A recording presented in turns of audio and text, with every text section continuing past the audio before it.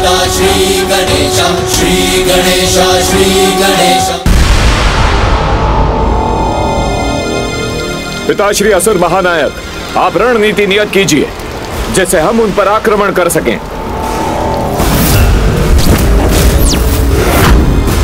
ये समय युद्ध का नहीं,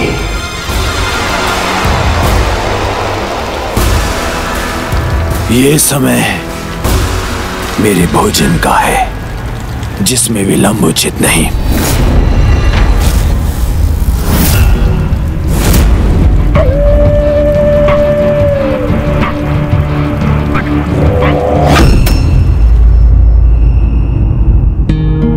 तुमने सर्वथा उचित कहा पुत्र गणेश। भंडासुर को उसकी संकट की गंभीरता का आभास हो चुका है और ऐसे संकट काल में जीव जो भी चुनाव करता है वही उसके भविष्य की दिशा और दशा निर्धारित करती है। अब उसको इसका चुनाव करना होगा कि वो किसका पात्र बनेगा, मेरी क्षमा का अथवा मेरे दंड का।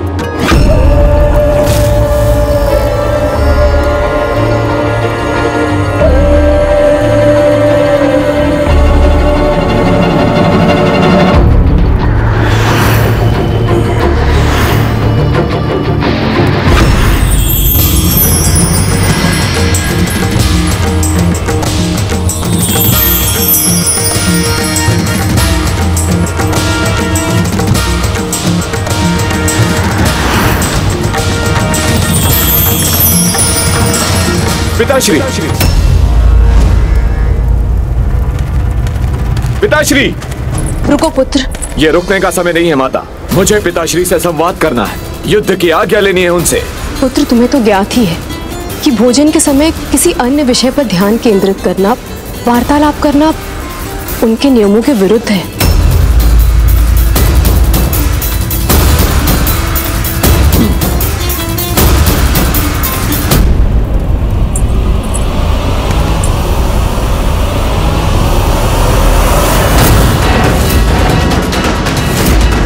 मेरे समक्ष बार बार वही दृश्य क्यों उत्पन्न हो रहा है?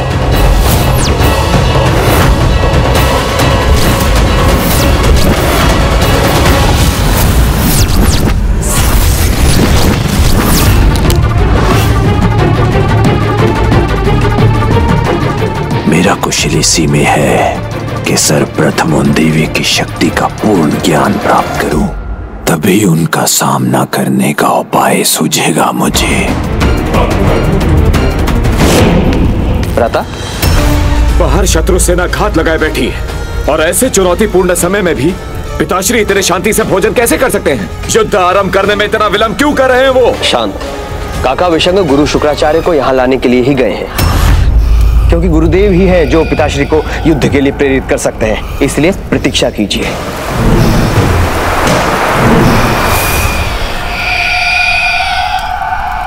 भोजन उपरांत आपका पान प्रस्तुत है असुरराज।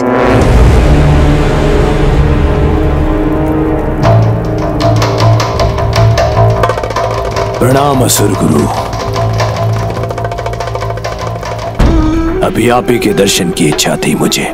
कदाचित तुम्हारा मन किसी दुविधा में है भंडासुर, और तुम्हें मेरे सुझाव की आवश्यकता है। हाँ गुरुदेव, मुझे अपने प्रश्नों का स्पष्ट उत्तर चाहिए। ये देवी मेरी शत्रु कौन है, कहां से आई है और कितनी शक्ति संपन्न है, और युद्ध भूमि में भी इतने शांत और सौम्य भाव से कैसे रह सकती है?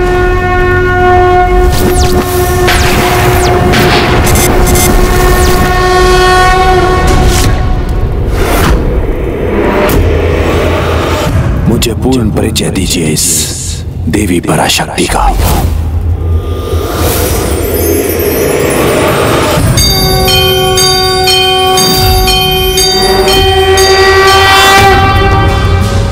शांत कीजिए मेरी जिज्ञासा गुरुदेव। सबसे भिन्न, सबसे परे, सर्वथा अद्वितीय है वो, जो सर्वोच्च है, जिनकी शक्ति असीमित है, जो अनंत है। उनकी महिमा का गुणगान मैं अपने शब्दों में कैसे करूं भंडासुर। मात्र 105 ब्रह्मांडों पर अपना आधिपत्य स्थापित कर तुम महानतम असुर महानायक हो, तो उन देवी पराशक्ति की महानता का अनुमान करो, जिनकी सत्ता असंख्य ब्रह्मांडों में सहज स्थापित है। सर्वत्र व्याप्त अनंत चैतन्य की प्रत्यक्ष रूप है माता।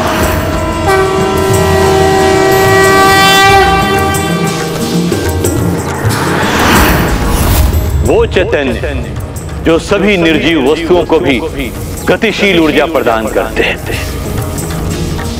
इसलिए माता पराशक्ति तो स्वयं वो प्राणवायु है जिनसे हमारा जीवन है, जीवन है, जीवन है।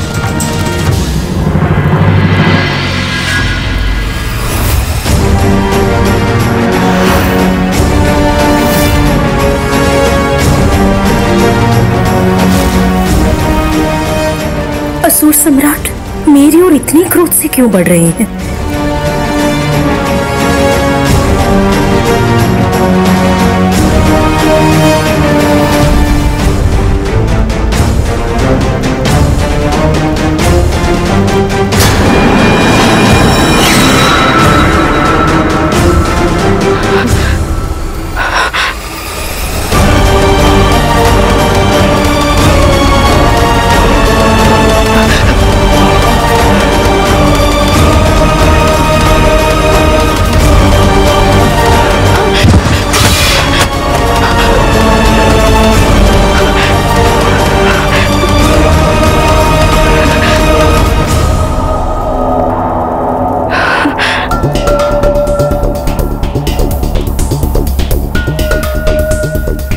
अर्थात गुरुदेव, इस पान को उठाने में मैंने जिस लघु शक्ति का प्रयोग किया, वो शक्ति भी क्या उन्हीं से है?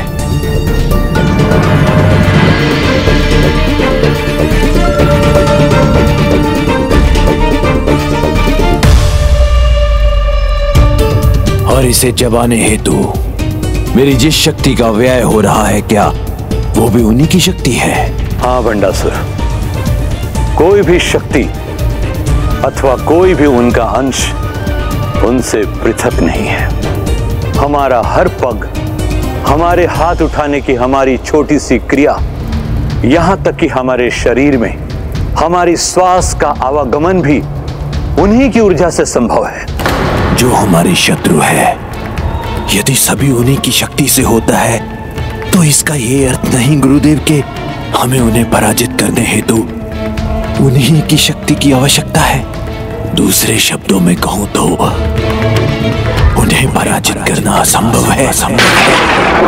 तो क्या उनसे युद्ध कर बहुत बड़ी मूर्खता नहीं कर रहे हैं हम? क्योंकि आपके वर्णन के अनुसार तो इसका एक ही परिणाम होगा, हमारी पराजय।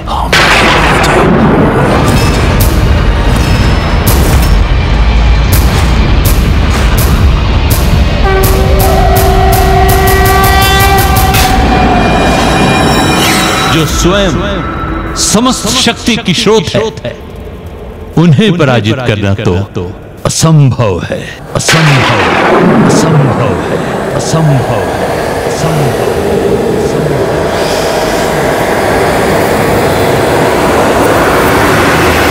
असंभव को संभव बनाना भंडासुर का स्वभाव है गुरुदेव। जो अन्य कोई नहीं कर सका, उसे भंडासुर करेगा।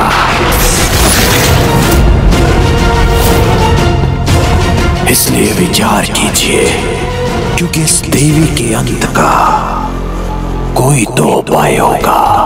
उन माता का अंत करने का स्वप्न त्याग दो तुम भंडासुर, जो समस्त ब्रह्मांडों में सर्वत्र व्याप्त शक्ति है और अपने नारी रूप में होने के कारण जगत की हर नारी में अपनी अधिकता में उपस्थित और क्रियाशील है।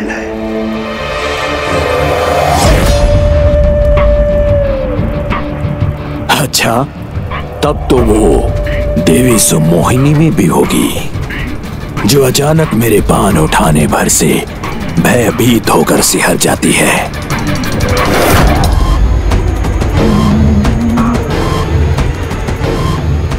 जो अभी भी मेरे समक्ष सहमी हुई अवस्था में है।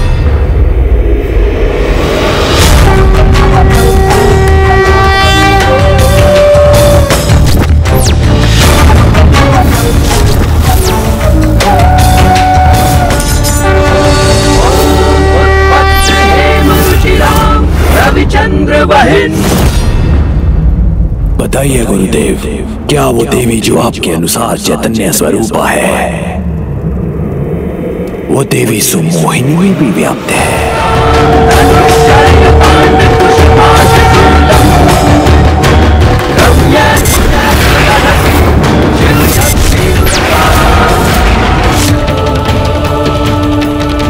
विश्वास नहीं होता देवी सुमोहिनी इतने साहस और शक्ति का परिचय दे सकती है।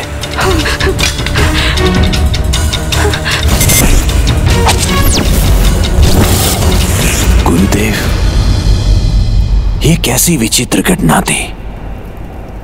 इसका क्या कारण था? यह तो मात्र एक उदाहरण था कि माता सभी में है। किसी भी नारी में उसकी शक्ति अन्य सभी से अधिक क्रियाशील होती है।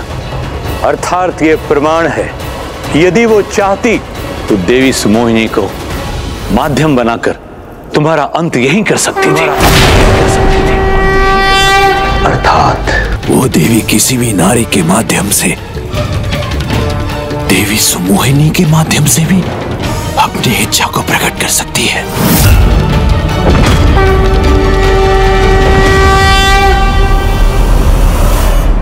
किंतु यदि वो इतनी समर्थ है तो उन्होंने मेरा अंत क्यों नहीं किया? तो बताइए गुरुदेव, वो मेरा वध कर सकती थी, किंतु उसने ऐसा क्यों नहीं किया?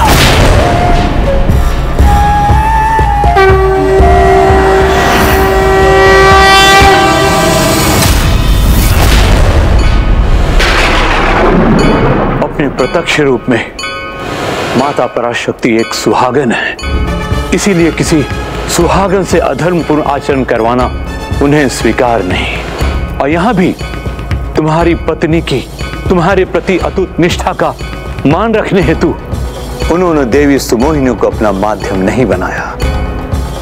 एक सुहागन होने के नाते यही माता का तत्व है और यही उनका मूल स्वभाव है। वो प्रभु महाशिव के प्रति निष्ठा से समर्पित है और प्रभु महाशिव उनके प्रति, जिनसे विवाह उपरांत ही माता ने अपना सिंहासन ग्रहण किया था। अपने पति प्रभु महाशिव के प्रति उनका स्नेह और समर्पण अतुलनीय है। मैंने कहा था ना, जो कोई संभव नहीं कर सकता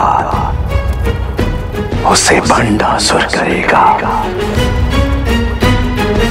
मुझे इन देवी को पराजित करने का उपाय सूझ गया है गुरुदेव।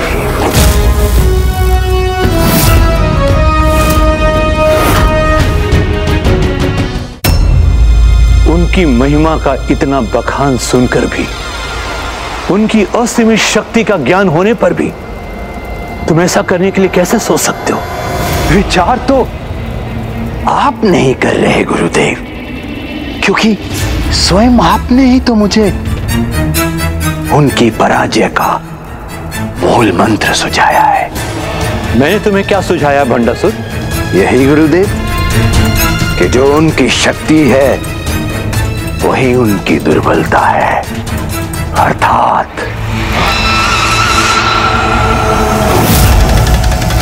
प्रभु महाशिव।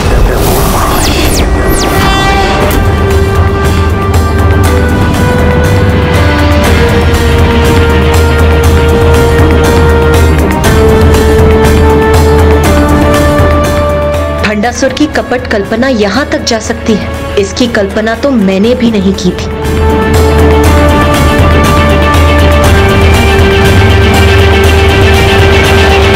मैं प्रभु महाशिव को ही अपने निकट स्थित कर लूंगा, फिर वो देवी मेरे समक्ष अपने अस्त्र कैसे धारण करेगी? भंडासुर अपने कपट की सारी सीमाएं लांघकर वो मेरे विरुद्ध अपना कवच बनाकर महाशिव को लाने की रचना रच रहा है। धूर्तता की पराकाष्ठा है भंडासुर के सिवाय। ऐसा कुविचार भला किसके मन में उत्पन्न हो सकता है?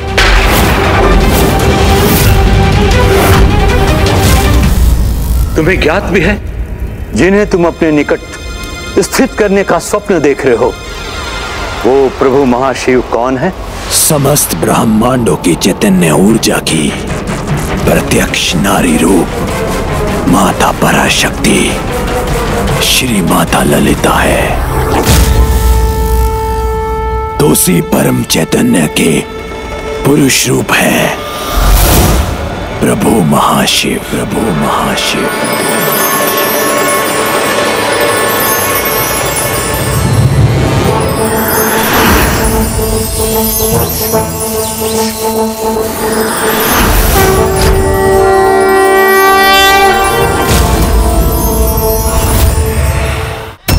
उन्हें यहां स्थित करोगे तुम? इतना सामर्थ्य है तुम में? गुरुदेव, कुछ सत्य कर्म और यज्ञ आदि कर यदि देवता अपनी सहायता हेतु देवी पराशक्ति का साथ देवी माता ललिता के रूप में प्राप्त कर सकते हैं, तो ये भंडासुर उनसे भी अधिक कठोर तप और यज्ञ कर प्रभु महाशिव का आवाहन क्यों नहीं कर सकता है?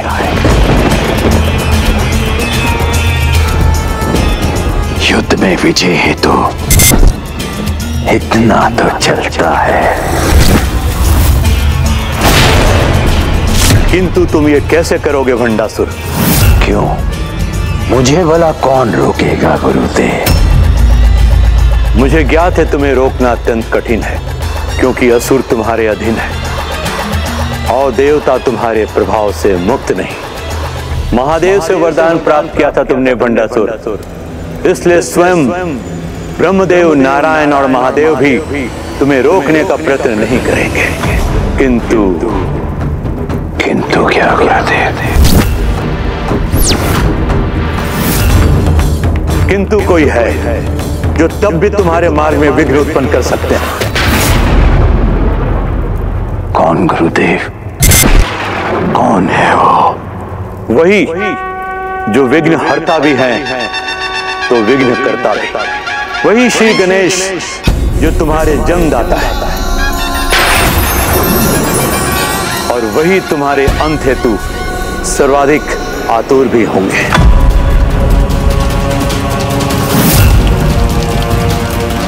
तो सर्वप्रथम मैं उन्हें ही यहां अपने अमरपुर में स्थित करूंगा।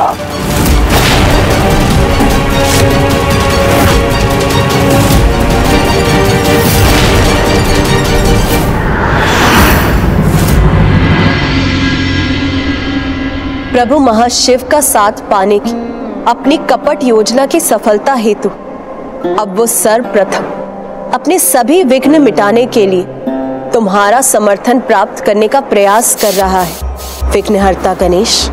ये असंभव है माता, ऐसा कदापि नहीं होगा। ये भी असंभव के समान है। उनका आह्वान कर असीमित समय के लिए यहां स्थित करना। जब मात्र उनकी प्रतिमाओं को स्थापित करने से इतना समर्थ हो गया हूं, तो उन्हें यहां आने के लिए विवश करने का सामर्थ्य भी रखता हूं। प्रत्यक्ष रूप में वहां मुझे स्थित करने हेतु अनुष्ठान अथवा पूजा करने का सामर्थ्य नहीं है भंडासुर में। उसके वश में जो भी है वो सभी करने पर भी मैं विवश नहीं होऊंगा, कदापि नहीं जाऊंगा वहां। मैं ऐसी स्थिति उत्पन्न करूंगा कि गणेश जी स्वयं मेरे समक्ष प्रकट होने पर विवश हो जाएंगे।